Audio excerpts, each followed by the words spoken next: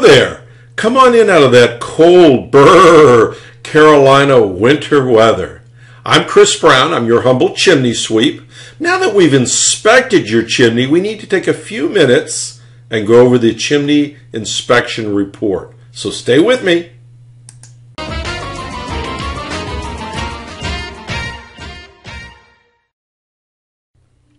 Nice picture of the front of the house.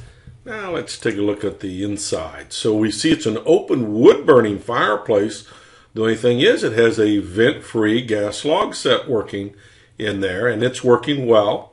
The difference between vent-free gas logs, just so that you know, vent-free means complete combustion. Blue flame white tip, no carbon soot, no carbon monoxide. They're designed to send heat into the room.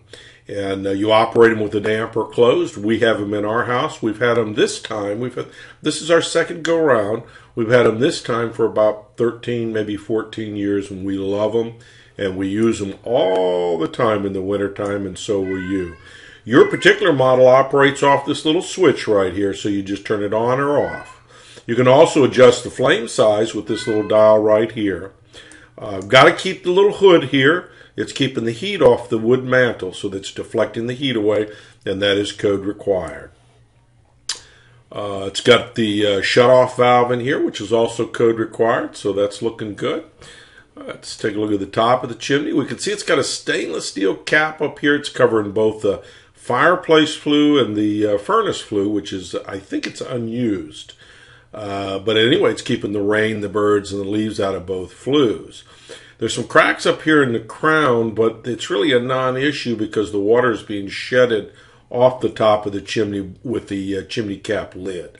So that's a non-issue. Would certainly give you a pass on that. Smoke chamber area, that's where the gases and smoke, if it's a wood-burning fireplace, gather before it goes up the chimney, and then the flue system itself. Now remember, with vent-free gas logs, you're not actually using the chimney.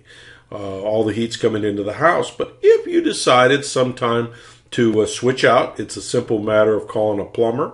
He'll uninstall all these the gas line and the gas logs for you, and you could take off the hood at that time, and you can go back to using it as an open wood-burning fireplace. So you've got the best of all worlds with that. You folks have questions for me, give me a call, 704-526-6348. You can email me at chris@affordablesweep.com. Thanks.